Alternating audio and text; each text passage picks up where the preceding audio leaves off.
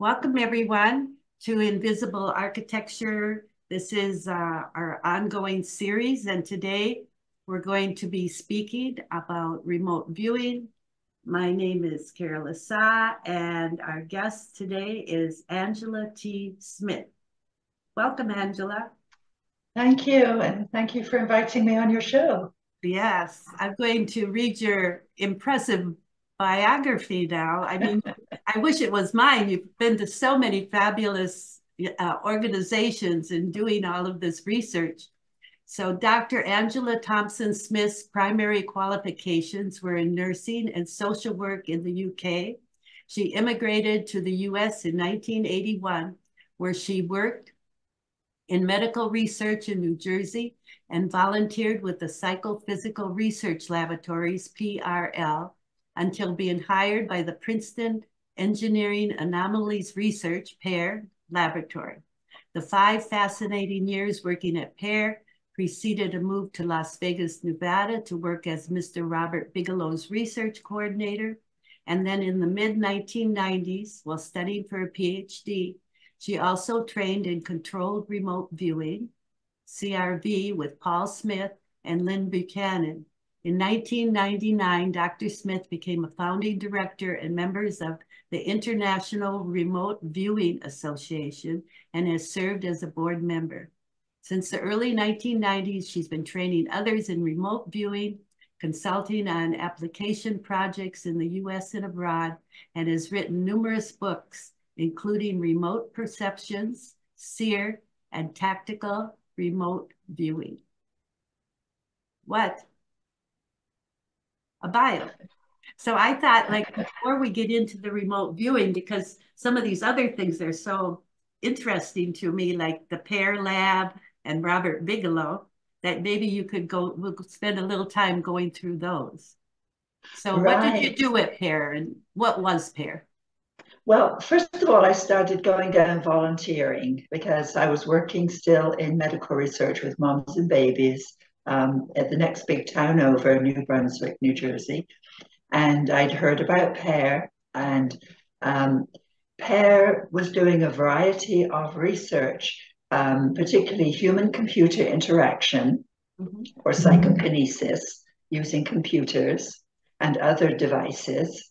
Where the person, the operator, the individual who came in and volunteered would sit in front of a computer, a random number generator, or a drum, or some other device, a water fountain, a pyramid, a little pendulum on a swing, trying to affect it with their mind, either to slow it down or speed it up, or to get higher numbers or lower numbers. And this was fascinating. So I participated. I remember what is that? Oh, I don't know, little voices from outside. They know you're we got little gremlins. I remember them doing one, it was really interesting, where they saw like if different sexes could do it, where they did 2 females together, 2 males together, a female male that weren't married, and then a male couple married, and they could make it like influence. Yes, yeah. In fact, I did participate in a couple of those studies with my later husband, who's not my ex-husband, but still friends. And we got that thing zooming. I mean, it was incredible. Yeah. Oh, so you participated in the experiments? Oh, absolutely. All the staff members participated whenever we had a free moment. And we did have people come in, students and interested people, visitors all participated, whoever we could corral. So, yeah, so I did a lot. I did a lot of it was amazing because it was so out of the regular norm that it just could keep going for so many years. Yeah, I believe it was over 30. I wasn't able to go to their 30th anniversary, unfortunately, but yeah, and then they ran out of funding towards the end, so they closed down, sadly. Well, anyhow, I looked up some stuff on Pear to see they have a whole list of all the experiments they did, and you can go to them to see what they were. Mm-hmm. So they're online. So that's like really good. And then Yeah. you have Robert Bigelow. Can you tell who he is? And then I think a lot of people will know him from the Skinwalker Ranch. I don't know what you. Yeah. Well, I heard about him when I was searching around towards the end of the 5 years. Um, the funding that funded me was coming to an end, and I had to look for another position. So I was searching around, and one of my professors had heard about a position opening up with Robert Bigelow, who was a real estate mogul in Las Vegas. Has lots of, sort of daily, weekly, yearly little rental units that he had made his profession.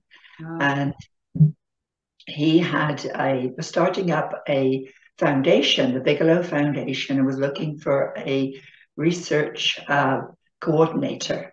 Mm-hmm. So I thought, well, that sounds interesting. I'd like to try that. So we got in touch, and I came out and visited, because I'm near Las Vegas now. Came out and visited Las Vegas, and we visited the university, and I stayed with him. It was almost 2 years. We had a little radio show going, visits up to north of Las Vegas to visit various interesting UFO hotspots. Oh, so it was about UFOs. Okay, yeah. Okay. Partly UFO, partly parapsychology, partly healing alternative health. We covered a lot of ground. Uh-huh. And then he bought Skinwalker Ranch, right? That was after I left. Yeah. Okay, and can you just tell a little bit about Skinwalker Ranch, why it's so infamous? It's up in Utah, Duchesne, Utah, and a colleague of mine has a ranch right next door to it. So I get firsthand info. Oh, that's great. Stuff that's happening up there. And stuff happens on his ranch too. His name's Ryan Burns. You should have him on sometime. Oh, okay. Yeah, and Skinwalker Ranch had been owned by several ranchers who had noted really weird stuff happening there. Anomalous lights, things moving, anomalous sightings of weird animals like a giant wolf, others. And so he bought it and set up a research station there to scientifically look at some of these events and see if we come to any conclusion. And have you heard he's come to any conclusions? Well, he ended up selling it. Oh, okay. And I think, I don't know how many years, it may have been 10 years or more that he owned it. And unfortunately, all the information is still classified. So it hasn't been released. Some of it's released out, some of the people who worked there have spoken about their experiences and written books. But all of the scientific stuff is still not known. And it was bought by another real estate developer, a mogul who lives in Salt Lake City. And he's carrying on the work. And of course, he now has a TV show about Skinwalker Ranch. So I think like the third episodes are coming out. Oh, okay. And so is the government involved in any of their research or not? Not in this second episode, I think, this second round with the new owner. Oh, okay. But definitely with Robert Bigelow, yes. But that's amazing that your colleague is right next door and then has the same kind of events happening, right? Yeah, I'll tell you quickly one event he had, which was on his land. He had a very large shipping container that he used for storage. He'd had it brought up there. And he and his caretaker had found it one day, moved from its position right up against the cabin. You could hardly see the light through where it was. Those are so heavy. The shipping containers are so heavy. They're huge, yes. Exactly. full of stuff. Yeah. And no drag marks or anything. I mean, there was no indication of how it had been moved. Wow. Yeah. Yeah, Really, these earth energies are moving there. definitely. Yeah. Okay, so now to get into the next part of your life, I suppose this was all happening into the remote viewing.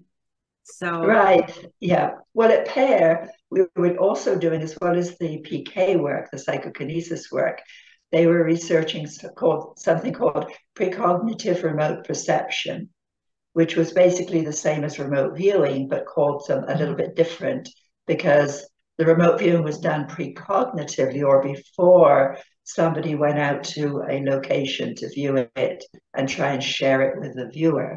mm-hmm. So I'd already been doing that. And then Paul Smith and others and myself were interested in perhaps revitalizing some of the remote viewing research that was done at Stanford Research Institute and other places and bring it to the public and perhaps start up an organization to bring that information to the public. Because Stanford Research started in the 70s, right? It was a government, early 70s, was a government endeavor and lasted over 20 years, right? Yeah, yeah. And so it was, so we set up and I have a small PowerPoint to show you with some photos of those events too in a moment. But yeah, I started working with, we called the organization the International Remote Viewing Association. And this year is our 25th anniversary. Wow. Yeah. That's a lot of remote viewing. There's a lot of remote viewing and a lot of organization. And when we get into it, from different things, from reading your stuff and all of that, like some of these things you remote view, you don't find out the results for 10 or 20 years.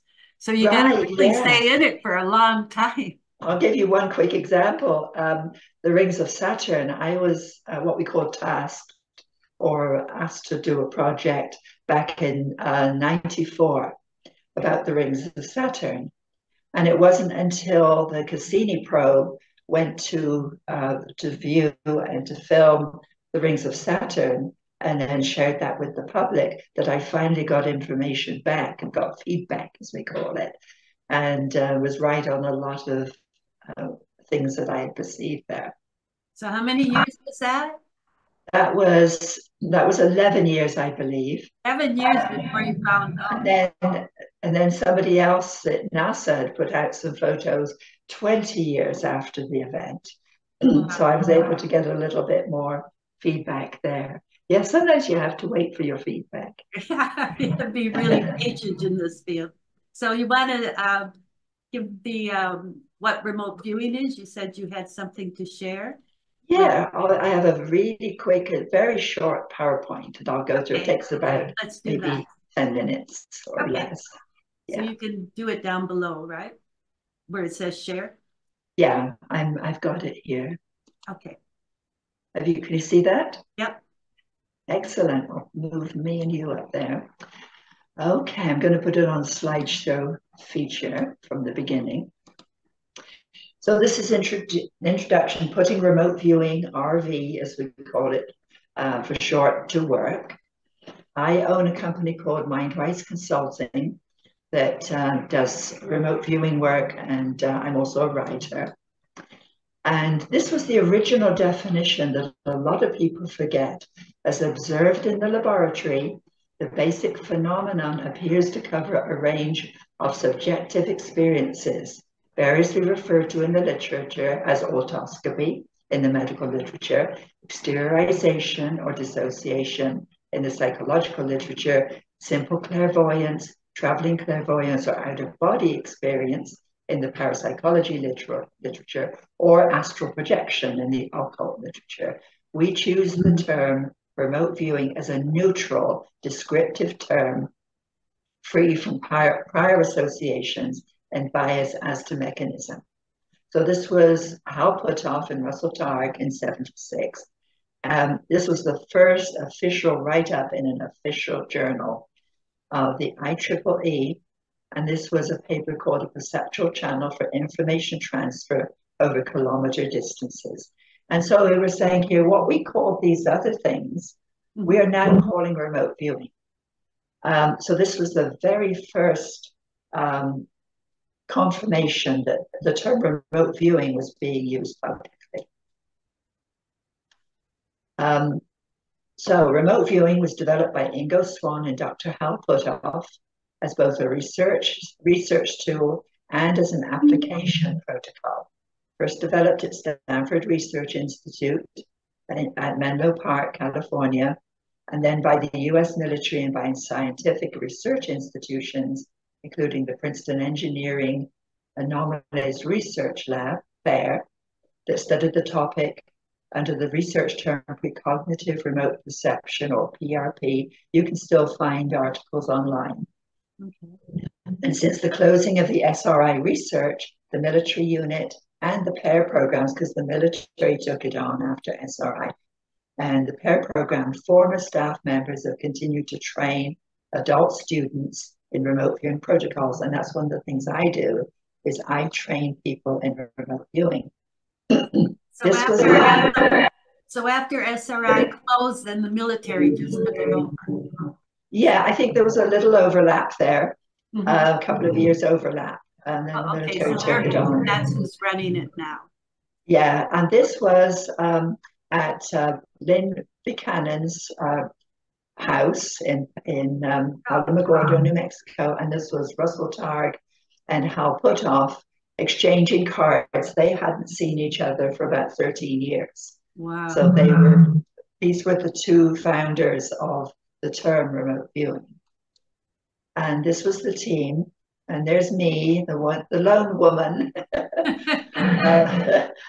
This was the first team, the International Remote Viewing Association at Lynn Buchanan's house, where we inaugurated the organization. Wow. And you can see a whole bunch of folks there. Well, those are really famous names in remote viewing to this day. Yeah. Yes. Yeah. So let's talk a little bit about what I do, tactical remote viewing. Tactical remote viewing is not anything, I don't do anything. I was never in the military, although I've worked with the military doing some projects. So the taking of remote viewing from research and training programs into practical applications. I worked for a gentleman, a businessman, for 9 years, and we did tactical remote viewing, actual practical taking remote viewing into the real world. I remember seeing that, like, so he was like a businessman, so it would be with his editors and all of that. Yeah, New York businessman, very innovative, very forward thinking. I can't tell you his name because I promised way back. Yeah. He's passed away now. Yeah, I call him Jay. So tactical remote viewing operations are now being used in real world operational missions. So remote viewers are doing real work out there, not just practice targets or, we're going out there and doing the work. So Mindwise Consulting, which is my company, along with a group of trained viewers, have been carrying out projects since 2003 for private, corporate, and government clients. Many of these projects have pushed the envelope of remote viewing. We've done everything super nuts. And it's remote viewing is basically martial arts for the mind. I'd like to put that. Well, that's a good way to put it. Yeah. Yeah, that's not one of mine. That's one of Joe McMonagle's terms. So this is what most people think of as tactical. If you try to define the term, you often come up with images and definitions of military tactical operations. This is just one aspect of the term. It has a much wider definition. So the Merriam-Webster dictionary says, the definition, and this is a definition I use, small-scale operations serving a larger purpose. So you have lots of viewers doing the same project and at different times of the project, made or carried out with only a limited or immediate end in view, adroit in planning or maneuvering to accomplish a purpose. So it's a very practical application of remote viewing. So my quote from my company is practical options for a changing world. And MindWise is in the business of finding solutions using established remote viewing protocols and analysis. Because I trained in coordinate remote viewing with Lynn Buchanan and Paul Smith, who were ex-military trainers. And also, I had out-of-body experiences since I was a child. So I will often bring that skill in, as well as rune play and other tools that I've used over the years and learned over the years. What can we use? What can remote viewing do? Trained remote viewers using established protocols combined with their natural intuitive abilities can perceive up to 70 to 80% accurate information about hidden pictures and video jackets. And these proven skills have been used to solve crimes, find missing people, and locate lost or hidden items, as well as a multitude of other projects. I mean, there's really no limit to what it can be used for. Who uses remote viewing? It's been used by businessmen to run, buy, and sell companies, as assisted realtors in locating and selling properties, and help thousands of people solve business and other problems. The remote viewing is not about channeling, mediumship, life coaching, psychometry, or other related abilities, but does share some commonalities. So when someone says to me, oh, it's all out-of-body experience, no, but it does share some commonalities between abilities. So I had at one, well, we'll do that when you're through with this, about that one that even the LAPD gave you commendations for solving some. Was that the DJ murder case? Yeah, yeah, I'll talk about that when you're done. Okay. Yeah. So this is the last slide. So RV is alive and kicking. Over 5 decades of professional research and development have gone into remote viewing. And the US military funded and operated remote viewing for over 20 years. That remote viewing has been researched and developed at universities and other academic institutions for over 3 decades. And did you know about the dozens of remote viewing schools around the US and abroad that have trained thousands of students? Remote viewing is alive and kicking. Wow. Let me go down and. So they really, I remember all of this. The reason that the US got so into and started this remote viewing SRI was because Russia was really into it, right? Yeah, there was some thought about that Russia was ahead of the US in the psychic race. This is during the Cold War, yeah. Yeah, they were actually doing a lot of research, but the States also was. Oh, okay. So I see it as it was almost like a tag team. Oh. One was ahead, then the other was ahead. Yeah, but I think they needed something new, something innovative, to move forward. And this seemed like a good idea at the time. I remember reading that book. Everyone was reading Psychic Discoveries Behind the Iron Curtain. Yeah, everybody had that book. Yeah. Yeah. It's still kind of, people still read it. Yeah. Right, it's still available. Yeah. So tell us about the one you did with the murder mystery. Yeah, I was tasked by a colleague. Tasking just means somebody gives you a project. And normally they will give you just a case number, because if you have more information, sometimes imagination can kick in. So sometimes I can do a case with all that information and just set it aside. But for this project, he gave me the code, this case number. We call it a coordinate or tasking number. And I did my thing, which was not the military method. This was using my own intuitive abilities. And I saw a vast amount of water between islands and land. The water was brackish, so there was fresh water coming in. it's from an estuary, and and I saw a body, a dead body, floating in the water among all of this kelp. And I told my colleague, I said, this is what I perceive. I wrote it out for him. And he said, that can't be. He said, that's my friend that's missing. He's been gone for 4 weeks. We don't know where he is. I don't think he's dead.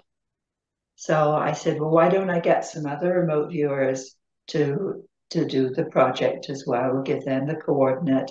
And they came up with a bunch more information, which confirmed that his friend, this California DJ, was indeed dead, and he had been in the water. There's a whole story attached to it, how the DJ had been befriended by a businessman who had a big vessel, a yacht. They were going to go sail around the world. But the DJ had come into some money from his family. His father had passed away. And this guy who owned the yacht wanted that money. So he came out on the yacht and shot him. And because he'd previously asked for the DJ to invest some of the money into the yacht for repairs and renovations. So a lot of the money, a lot of that inheritance went into the boat. So they said, this DJ's gone. We don't know where he is. But then family, friends, and other friends said, no, we only saw him a week ago. He seemed fine. He plans to travel. So they brought in the LA Police Department, and a fisherman actually dredged up the body, putting on the water, and put in the coroner's office, the case. And my colleague, Robert Knight, he's actually a famous photographer of pop stars. Oh, okay. He's an interesting guy too. And his wife, Marianne, is also a photographer. And they saw on the TV, Marianne and John and Robert were in LA watching TV, and here comes this news about this body being dredged up out of the water on the news. Yeah. About how this body was missing several fingers. And Robert goes, that's him. That's my friend. Oh. So so they were able then to be interviewed and identified the body. I mean, just amazing set of coincidences. Yeah. And then for the LAPD, it took several years for you to find out all that, didn't it? I found out from Robert after they had seen, found out. And then they also contacted me and others about remote viewing.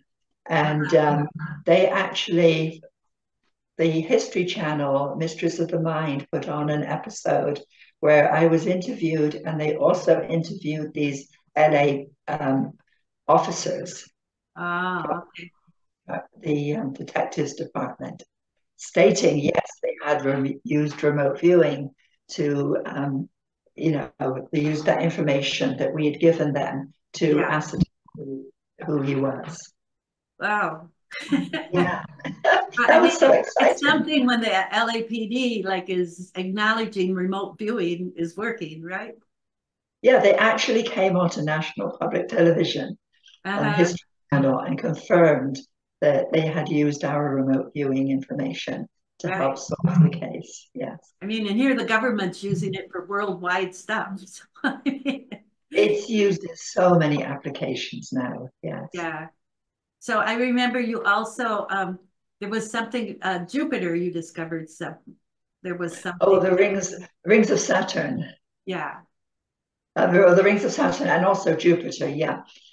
Because I had read, this was decades ago, I'd read about how Ingo Swann had remote viewed Jupiter and seen rings around it. But at the time, it wasn't thought to have rings, and everyone ridiculed it and said, no, it can't be, So, and later when the probes went out to space and they noticed these rings around Jupiter. So back in the 1980s, I thought, I'm going to go take a look. I'm going to use the out-of-body experience, and I'm going to go to Jupiter and see what I can see. I didn't see, but I saw lots of other landmarks and features of. I went right down to the surface, and now they've had probes go out there, and again confirmed a lot of what I had perceived, which was I perceived these large bodies of what looked like water, but were not water. They were a different molecular structure. And they confirmed that those are there. Wow. And that just when you mentioned Ingo Swann, he was so famous in all of this. And I remember when that was all starting, kind of that he was this big Scientologist at the Celebrity Center here in LA. He was a beginner Scientologist. He was, as was Hal Puthoff and many other people in. Yeah, they said they brought like a whole, for the SRI program for the government, they brought a whole bunch of Scientologists. Because I think they were doing similar stuff within Scientology. They were, and he adopted some of their techniques and brought them into the remote viewing protocol. But it's not a Scientology protocol, because Ingo and Hal and others split with the Scientologists after they had become involved with SRI. Oh, okay. That's interesting. Because I know they have the operating thetan when people get to that level where they can travel and remote view, Right, yeah. And but as I said, they both, Hal Puthoff and Russell Targ, Hal Puthoff, from what I know, were into Scientology in the beginning, but then left it to focus more on the scientific aspects and the research aspects. This Ingo Swann was just amazing how he could do things and go through Faraday cages and remember talking about that. And I met him many times. You did? When I was working at Princeton, I used to go up to Manhattan on the bus sometimes, or on the train, and spend the day with him. And he would bring out his books and his theories and his philosophies, and it was amazing. And he actually wrote the foreword to my first book, Remote Perceptions. Wow, that's fabulous. Yeah. He was a great guy. He was a curmudgeon. I call him a curmudgeon. Well, he was just this personality. He had a lot of interesting stuff with the moon, didn't he? Yes. On structures on the moon and all of that. Yeah, yeah. That seems to be coming more into vogue. Like in some of these remote viewing sites and things, they're talking about the structures on the moon, like people concentrating on that and going. Right. Yes. Yeah. There's quite a lot of information out there. Different groups, different people, different viewers have looked at the moon and the back of the moon. So like how when during this whole time that I was interested in this, so a friend had gone to Ed Dames. He was a remote viewer back then. And so he had his protocol. So we were doing the protocol, but during that one, it was that you always did it with a partner, because that partner kept pushing you and keeping you on. Yeah, that's called working with a monitor. Okay. But we don't all have the luxury of a monitor. So most of my work I do solo. And I've learned to work solo and to push myself. And say, what else is there? What's next? Go look at this, go look at that. Yeah. And the other thing that they had within that was that you didn't use nouns. You tried to keep using like gerunds, like swimming, seeing, doing, and adjectives. So you didn't identify it till you actually got right. You couldn't bring it. Yes, this is with the controlled remote viewing protocol, CRV, which was brought in by Ingo Swann and Hal Puthoff, and which I've been trained in with Lynn Buchanan and Paul Smith. And it's very easy for mental noise to slip in. Yeah.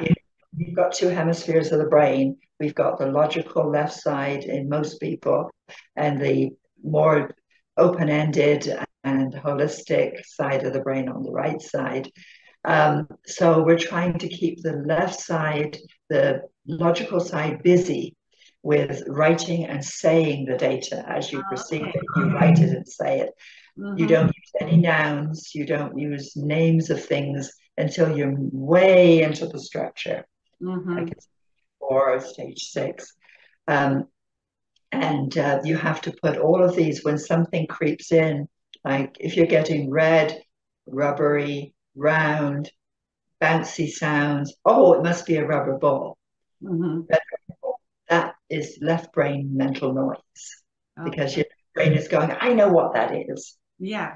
Put that off to the side. You write it under a specific protocol there, what you perceived, and set it aside.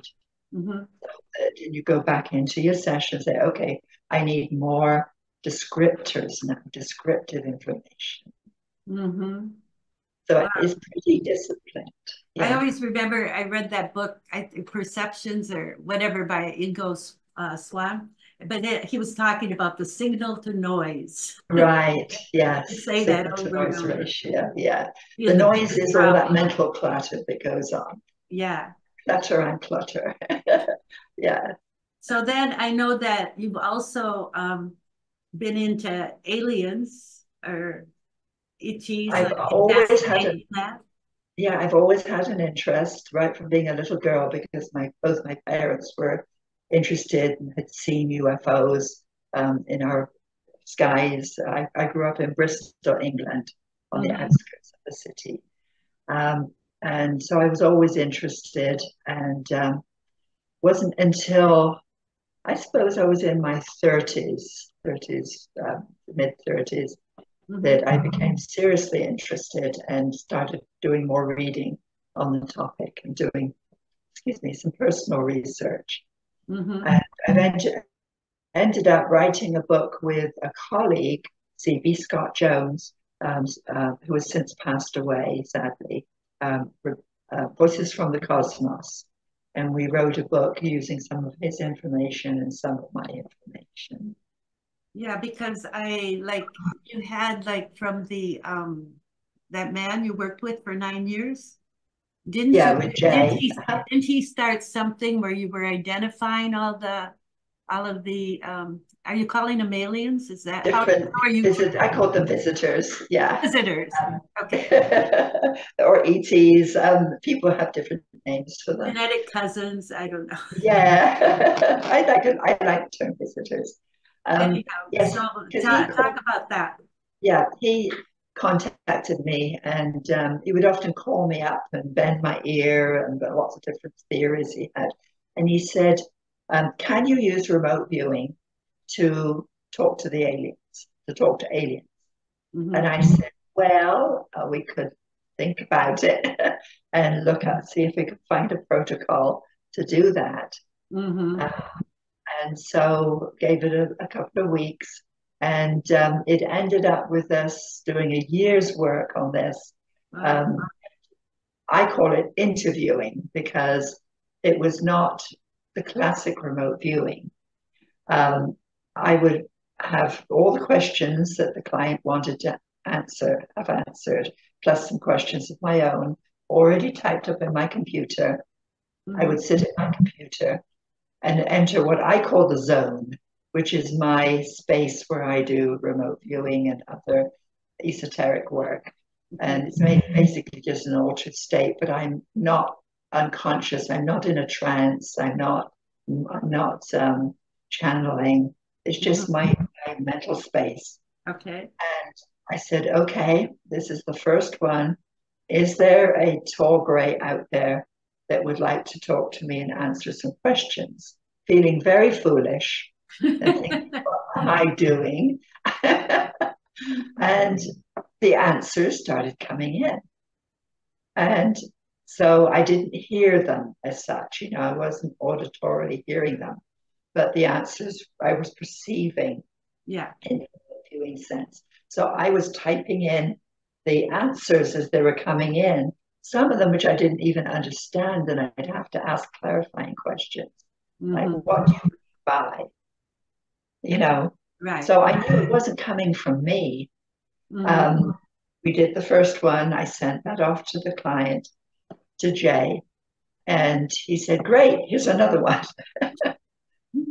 So we got through, and those are actually now 20 of those are published in Voices from the Cosmos as the ET interviews, as well as Jay's writing about his experiences. So what would they tell you like? The Greys thought, for example, that abductions were beneficial for humans, which I totally disagree with. Wow, because they thought that they were providing further, experience and content and context for humans, and also getting information for themselves. So things like that. The reptilians, I interviewed them. They didn't want to be interviewed, but I'm very stubborn. So I just kept going. And I asked them, what do you do? One of the questions was, what do you do if you meet a human on board a craft? And the answer was, we push them, or we make a loud noise at them. And I got the chills. Yeah.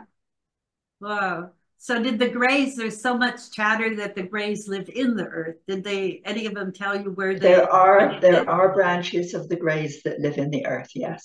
Okay. That was confirmed. Because I remember you had the small Greys and there were different Greys. There are talls and the shorts, and there are quite a few variations. Oh, okay. Yeah. But some live off planet. From what I perceive, most of them live off planet. Oh, okay. And some are visitors to the earth, for frequent visitors, some of them. And did you get what planets that the different ones lived on, or? I tried, but they kept saying, well, our names for the planets are different than yours, so we can't tell you. Yeah. That's amazing. But they were all friendly except for the reptilian? The reptilians were not friendly. The dark ones that I encountered was another race who attached themselves to people, which I didn't know. They're like shadows. Yeah, so as I was asking the questions, I kept saying, please do not attach to me. And at the end, I asked, what do people need to do if they do get attached by these dark ones? And they said, simply, just tell us to leave. Oh, okay. Tell us to leave. They like angry emotions. They like dark energy. Oh, so they like it when people get all, yeah, angry and annoyed. They bring that kind of energy to the person. They can attract it, yeah. But all they have to do is say, leave me, go away. And they will leave. That's what they told me anyway. That had to be really interesting, right? I mean, like every time you're going and then you're getting another group, yes, 20 of them. Yeah, and that's a lot. It was very interesting. Yeah, there's so much talk these days about everybody's back into the Anunnaki and stitching and all that. That's making another go round. Oh, that's the history of it all. Yeah, there's a lot of that. Yeah. So the Anunnaki, what were they like? Very wise. A little bit out of touch with modern people. Oh, okay. Yeah. And they said that Sitchin didn't have everything right. So I just wrote up what they told me about their opinions and ideas. Wow, so fascinating. All of this different things, Have you ever done any remote viewing for missing people? I have, but I've really had to cut back because I was getting overwhelmed. I was having people contact me and saying, my uncle disappeared 20 years ago. Where is he? And so I have parameters now. I will only work if this is a current case, an urgent case, that the police are involved or their investigations underway already. and they're knowledgeable about remote viewing, and I can bring in my skills. Yeah. So I have to be very specific now, and I have to disappoint a lot of people, I know, but I'm getting older, so as we all I want are. those dark ones there. Yeah, so I have to be very specific about where I put my energies. Yeah. I remember I was a member of it was called digital dowsing. So it was like Okay, way back, like when the computers were just coming on and there was a whole group. yeah. And we're into looking for missing people. Because Mhm. another thing I saw interesting, ACV, associated controlled remote viewing, is dowsing, is how they Associative, it's connected to dowsing, but it's connect. basically remote viewing two potential outcomes Yeah. and deciding from your data which one matches the actual Oh, outcome. I see. That's how it's used. I just saw that and went, Associative remote viewing, yeah. And that's another whole yeah. stream I'm not involved in now because I'm so focused on my writing. I teach remote viewing Mm-hmm. um, and do consulting for clients. Yeah, the problem I know with the digital dowsers, like all of these missing people, like you're saying, but then they Yeah, found, it had to be like you're saying, it had to be that you work because so many people go missing purposely. They don't want to be yeah, found. You know what I mean? right. And so you're going against, you're doing something, and so you have to get permission, and it has to be more. So they just actually discontinued it because it was problematic from those points of It view. can get messy. Yeah. For example, if you're doing a parental abduction case, how do you know that which parent is the right parent for that Right. child? Are you going to be returning a child to an abusive parent? Mm-hmm. Yeah. So I no longer do parental abductions. Right. Well, all those little things you never really think You about. learn over time. Yeah. Yeah. Well, this was so interesting, Angela. We went through like a million things, but they are all like so good. And I really want to thank you for coming on and sharing all your wisdom. And uh, can you want to give your website and how people can contact you? And Right. the names of your books again. Yeah, well, I've written all my books are available on Amazon under my name, Angela Thompson Smith, author. Okay. That's pretty easy to remember, Angela Thompson Smith, author. My Okay. business is Mindwise Consulting, all Mm-hmm. one word. And the Mm-hmm. website is www.mindwiseconsulting.com, Mm-hmm. which is pretty easy too. And my email address is mindwiseconsulting@gmail.com. Okay. And I'll list that under the interview. Okay, thank So you. thank you so much. There's so much to think on all of this, especially Yeah, I've had an holiday. interesting life. Exactly. Wow. Great. Okay. Thanks again.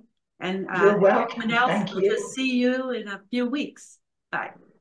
Thank you. And I'll be happy to come on again if ever you Oh, need. yeah. I would like to do one more in depth on the abductees because I know you have two different types of abductees and all of that. I think people would love that. Yes. Okay. Okay. Thank you. Bye. Yeah.